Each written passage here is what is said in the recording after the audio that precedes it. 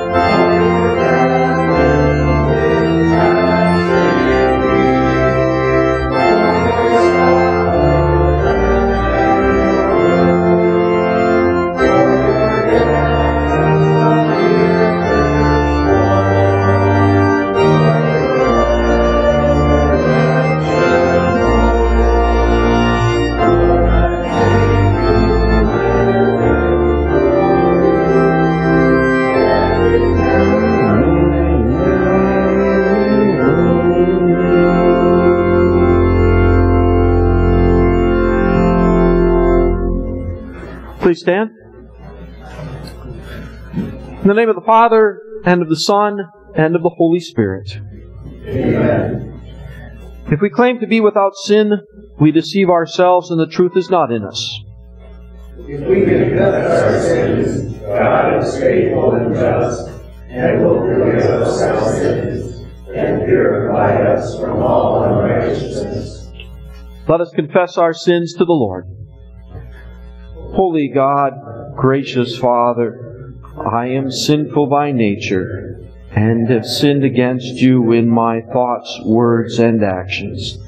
I have loved you with my whole heart. I have not loved others as I should. I deserve your punishment both now and forever. But Jesus, my Savior, paid for my sins with His innocent suffering and death.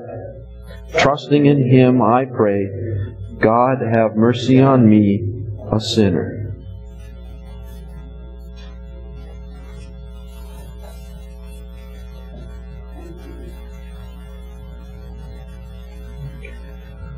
Our gracious Father in heaven has been merciful to us. He sent His only Son, Jesus Christ, who gave His life as the atoning sacrifice for the sins of the whole world. Therefore, as a called servant of Christ and by His authority, I forgive you all your sins in the name of the Father, and of the Son, and of the Holy Spirit. Amen. In peace, let us pray to the Lord.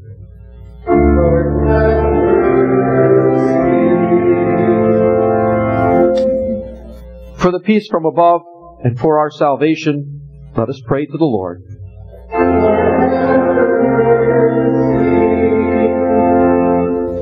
For the peace of the whole world, for the well-being of the Church of God, and for the unity of all people, let us pray to the Lord.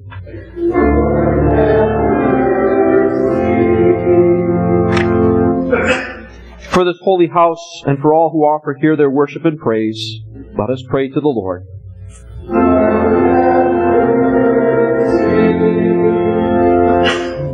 Help, save, comfort, and defend us, gracious Lord.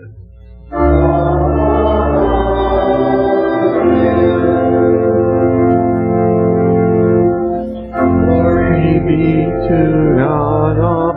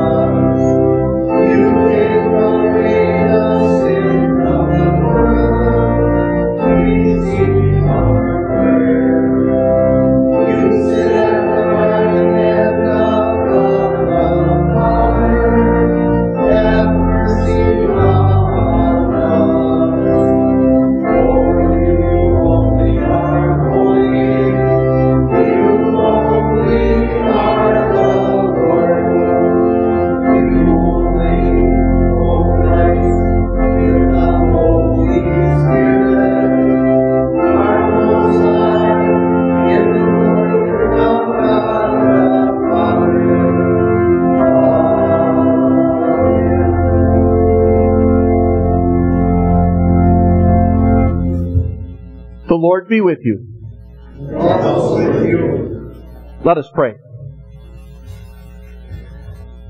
O God, you form the minds of your faithful people into a single will.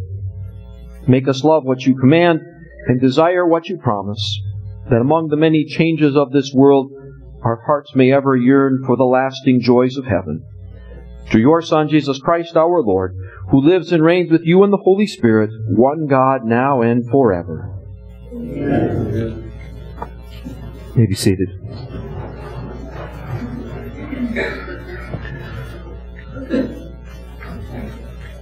First lesson is recorded in the book of Acts, chapter 4, beginning with verse 32. All the believers were one in heart and mind. No one claimed that any of their possessions was their own, but they shared everything they had.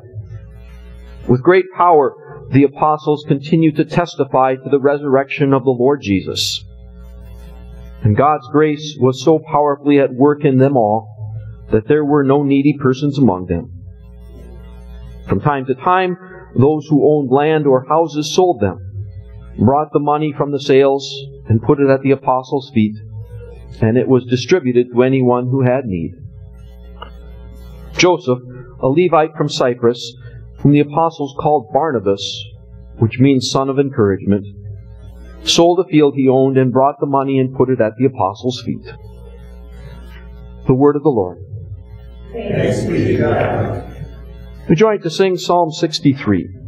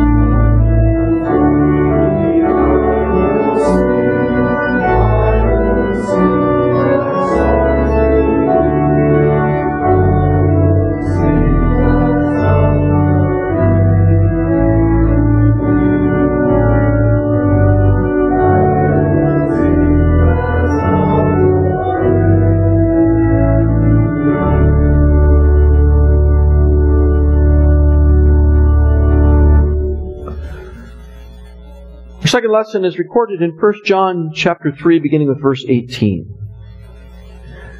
Dear children, let us not love with words or speech, but with actions and in truth. This is how we know that we belong to the truth and how we set our hearts at rest in His presence. If our hearts condemn us, we know that God is greater than our hearts and He knows everything. Dear friends, if our hearts do not condemn us, we have confidence before God and receive from Him anything we ask, because we keep His commands and do what pleases Him. And this is His command, to believe in the name of His Son, Jesus Christ, and to love one another as He commanded us. The one who keeps God's commands lives in Him, and He in them. And this is how we know that He lives in us. We know it by the Spirit He gave us. The word of the Lord. Please stand and we join to sing the Gospel Acclamation.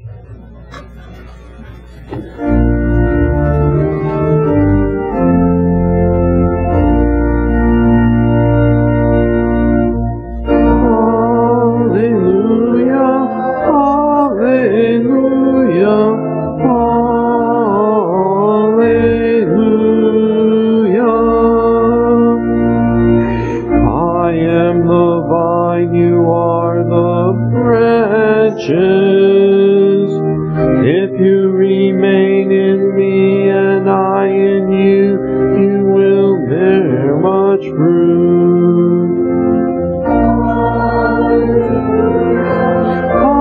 Hallelujah, hallelujah.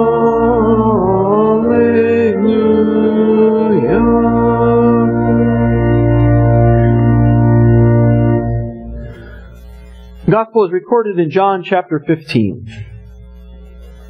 I am the true vine, and my Father is the gardener. He cuts off every branch in me that bears no fruit, while every branch that does bear fruit, He prunes so that it will be even more fruitful.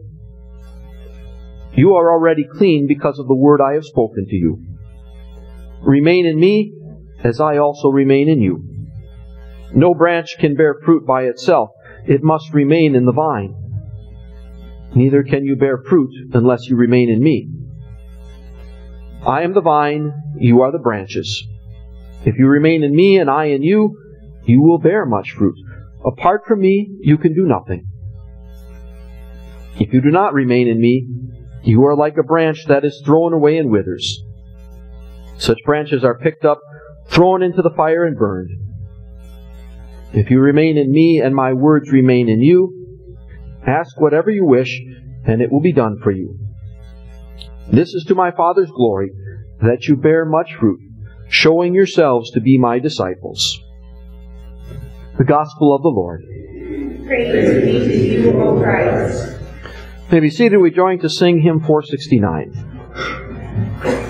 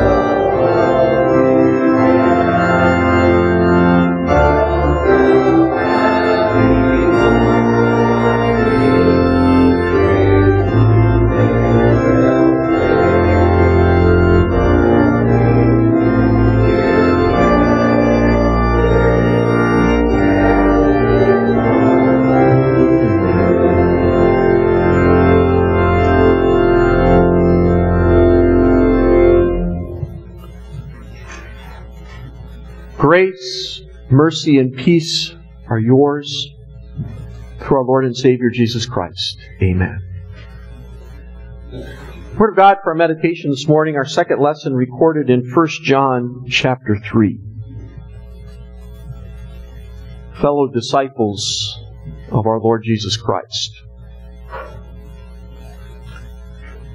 Everyone has a need to feel loved. And we want to feel accepted and appreciated, that we're worth something. But what do we often see in our world? What we often see is a lack of love. Unwanted children so unloved that they're killed in the womb. People so lonely they commit suicide.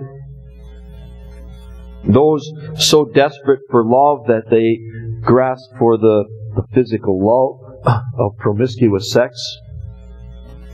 Or the elderly people in nursing homes or prisoners in jail, forgotten, never receiving visitors. And too often, we also are unloving. Now, we have a responsibility to love others, but how cold and selfish we are by nature. Our love is often limited to those closest to us, or to those from whom we might receive some benefit. Instead of a gift, our love is sometimes withheld or given to control others. You know, it's not love that causes a spouse to criticize their partner's every little fault. It's not love that withdraws affection from a child until he behaves. It's not love that shirks our responsibility to rebuke the sinner or to correct and discipline children.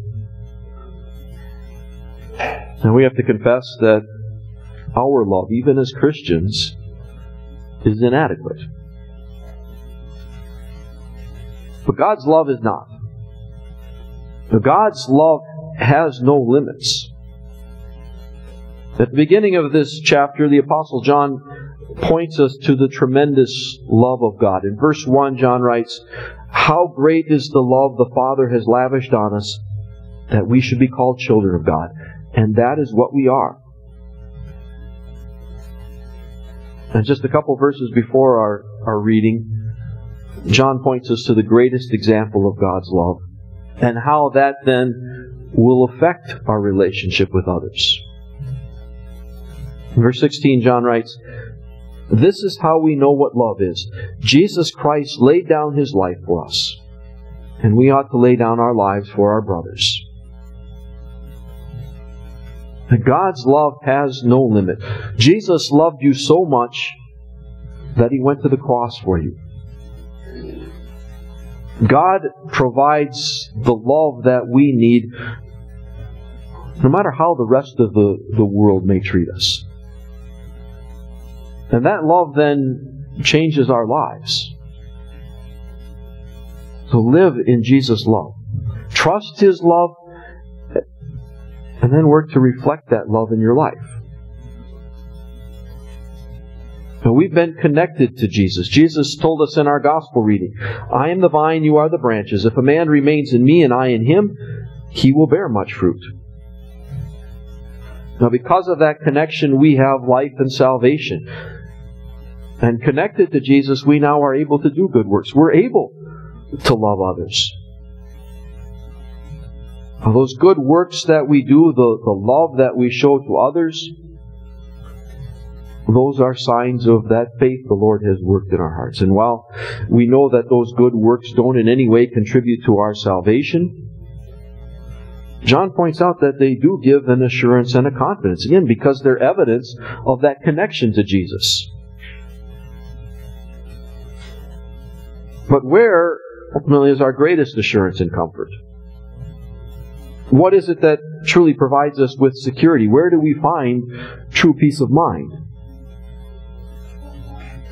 Now, I suppose that many in our society look to things like their possessions, finances, If they're financially protected, they feel secure. But consider, a life insurance policy isn't going to keep anyone from dying.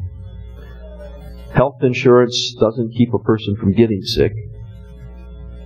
The wealth and possessions that are acquired over a lifetime can be wiped out in an instant. Now, we find real peace of mind only when we find refuge in the precious wounds of our crucified Savior. We find real security when we have the assurance that through His blood our sins have all been forgiven, and that by His resurrection we too will be raised to eternal life in heaven. But are you sure of Jesus' love for you? Are you sure that your sins are forgiven? Are you sure that you will go to heaven? How easy it is to doubt God's love for us. The guilt of sin can weigh heavy on our minds at times. Our conscience speaks up against us. Conscience tells us, well, a real Christian would never do something like that. A real Christian would never think that. So the devil not only tempts us to sin, but once the devil gets us to sin, he's very good at pointing out all of our failures. And he uses those sins to accuse us and to try and drive us to despair, to doubt God's forgiveness. And when our conscience then troubles us, when we're tempted to doubt God's love and forgiveness, to think, well, I'm not someone that God could love. Well, John reminds us, God is greater than our hearts, and He knows everything. Yes, God knows our sins. He knows every last one of them. He knows the times that we have failed to show love to others. He knows the times that we have been selfish. He knows those sins even that we aren't aware of. So King David prays in Psalm 19, who can discern his errors? Forgive my hidden faults. So God knows the sinners that we are better than even we do. But God also knows that He chose us in Christ. But God took all of our sins, the sins of the whole world, and placed them on our Savior Jesus. Jesus went to the cross and suffered the punishment for our sins. The Apostle Paul writes, therefore there is now no condemnation for those who are in Christ Jesus. And so when we feel as though our sins can't be forgiven, that we're so bad that we could never get to heaven, we're in effect saying to God that our sin is greater than God's grace. We're telling God that He's wrong when He says that the blood of Jesus cleanses us from all sin. God tells us in Christ Jesus He has forgiven us. And it's true. And yet, sometimes a person feels unsure of that salvation. Their heart condemns them. They tell them that they're maybe not sorry enough for their sins. And even then, if we feel that we need to be more sorry, to repent more deeply, then it really shows that we still have a tendency to trust in our own works to save us. And we're imagining that God will only be merciful to us because of something we do. Again, a tendency to trust our own works to save us. God doesn't forgive us because we're sorry. He forgives us because Jesus died on the cross for us. Now, sorrow over sin is not some condition necessary to earn God's forgiveness. And we can never earn God's forgiveness. For the wages of sin is death. It's not tears and sorrow.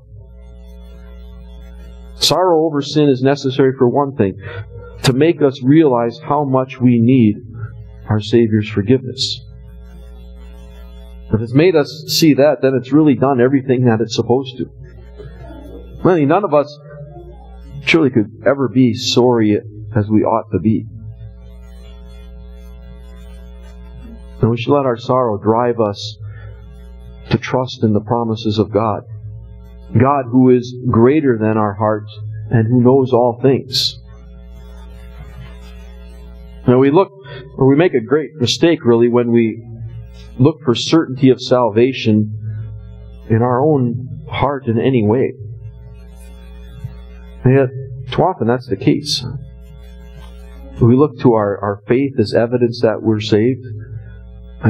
I believe in Jesus, I live a Christian life, and the emphasis gets shifted to the wrong place. It's on us.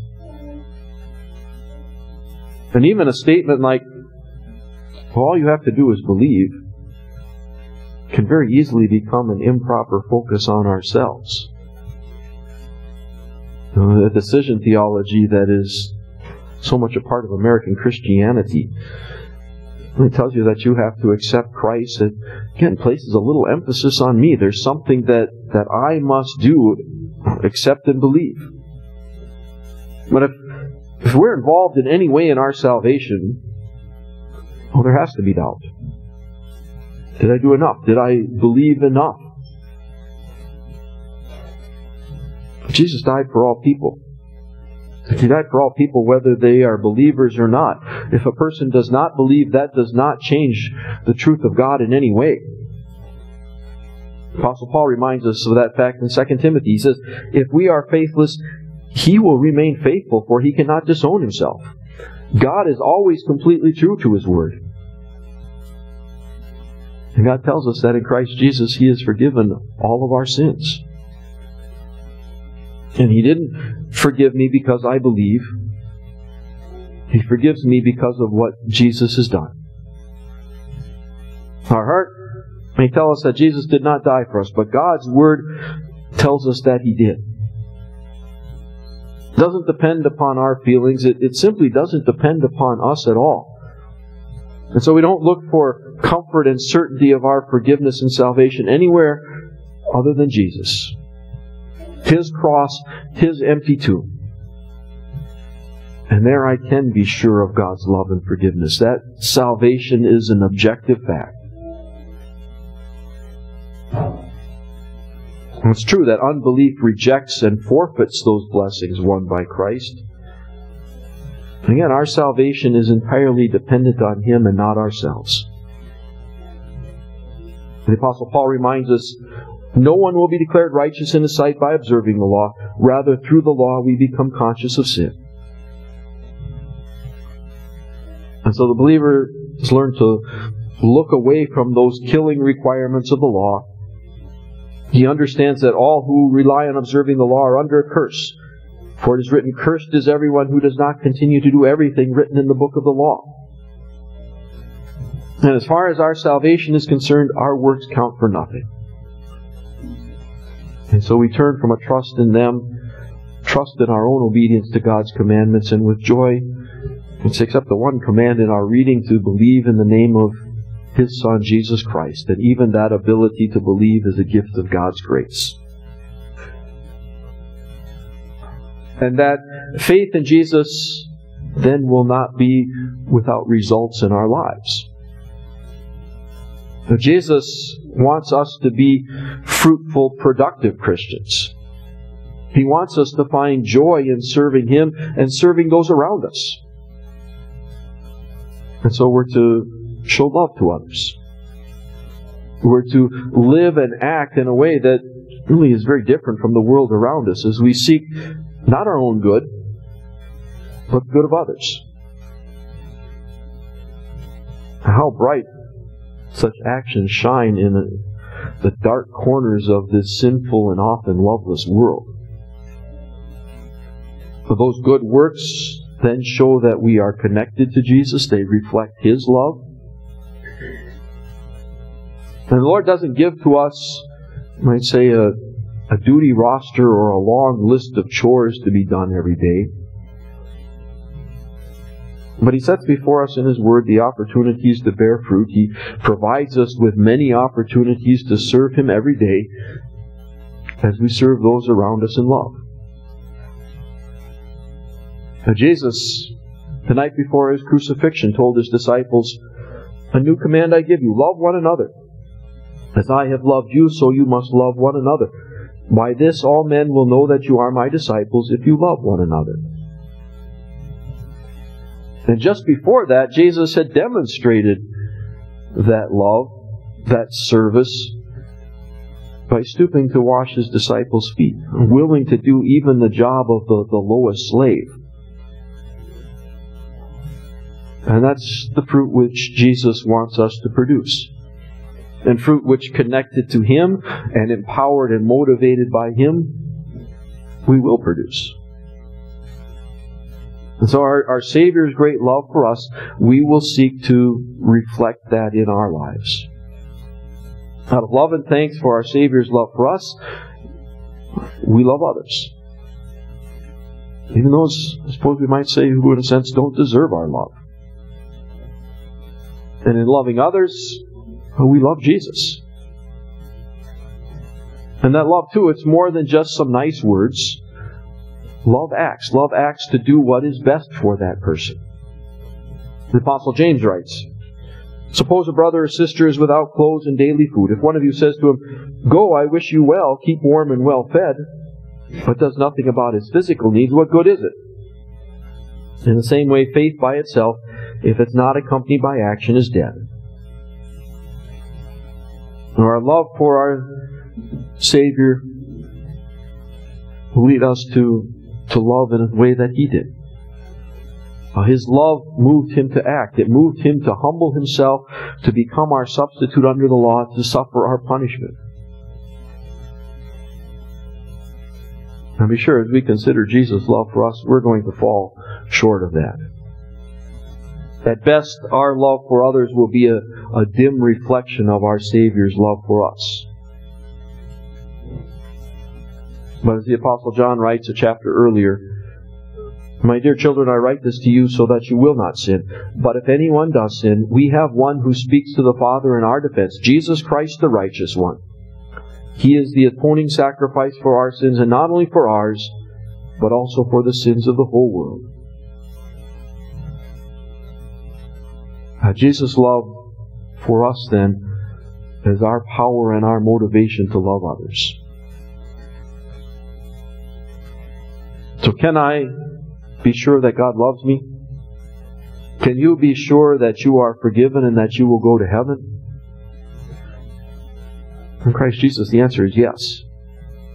God made Him who had no sin to be sin for us, so that in Him we might become the righteousness of God. Jesus is the Lamb of God who takes away the sin of the world. Look to the cross, look to the empty tomb. In Jesus, God declares you not guilty. He says that you are His dearly loved child. He promises you an eternal inheritance in the glories of heaven. God has spoken. There can be no doubt about His love for us or about our salvation. And knowing God's love for us then, well, that frees us then to love those around us, as we seek to reflect that love in our lives every day to everyone. Amen.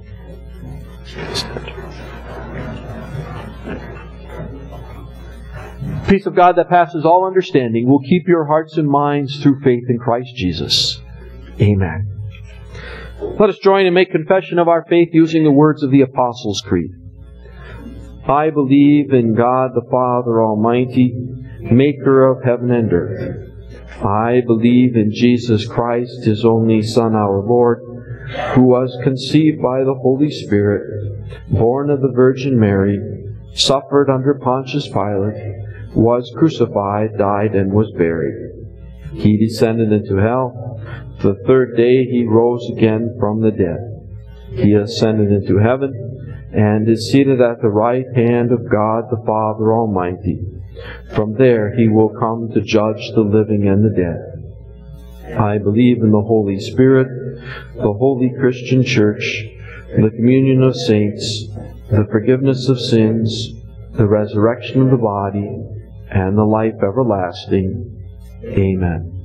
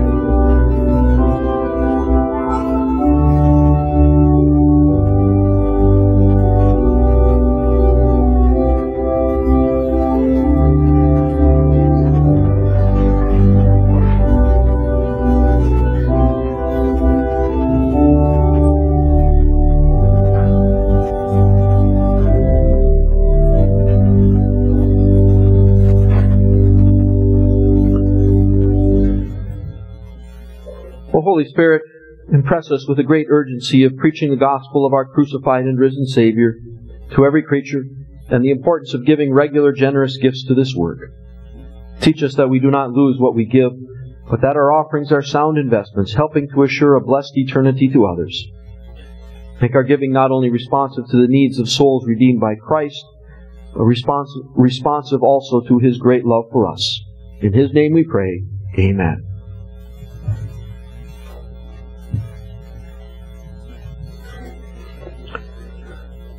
Almighty God and Father, we thank You for all Your mercies, especially for the gift of Your Son, through whom You have revealed Your gracious will.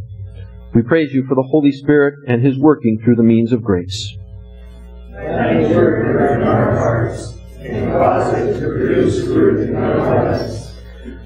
Strengthen and defend Your church, that by Your word and sacraments, faith may grow and love toward all may increase. Support all who spread the light of Your truth throughout the world. Keep our children in the grace of their baptisms. Enable their parents to train them in lives of faith. Raise up Christians to serve You in the mystery of the Word, and in all godly walks of life.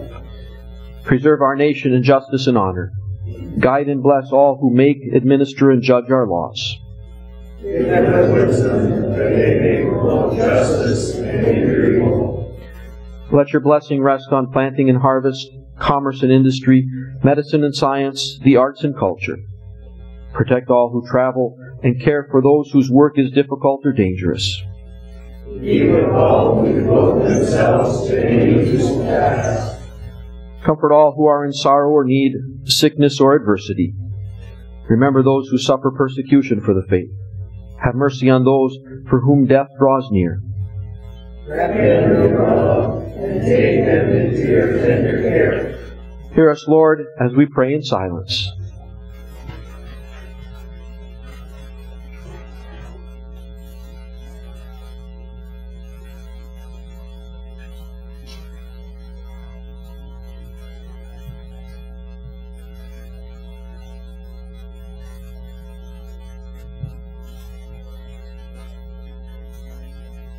We remember with thanksgiving those who have loved and served You, who now rest from their labors.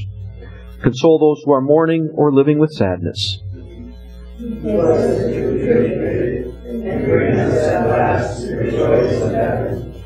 Grant us these things, Father, for the sake of Jesus, who died and rose again. Amen.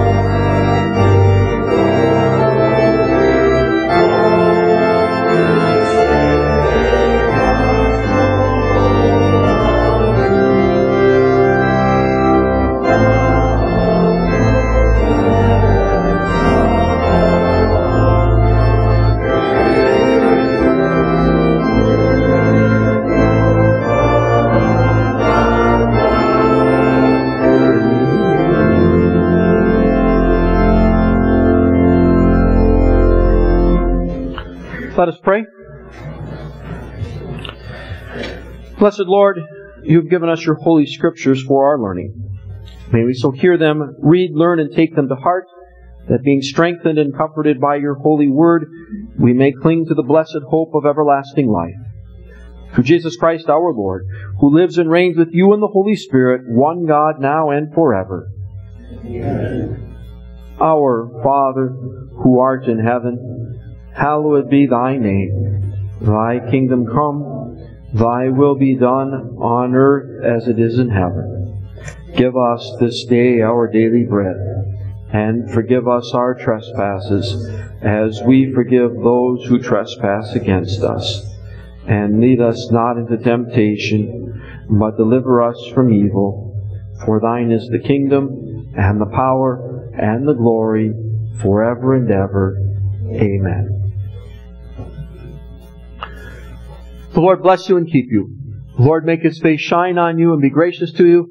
The Lord look on you with favor and give you peace. Amen.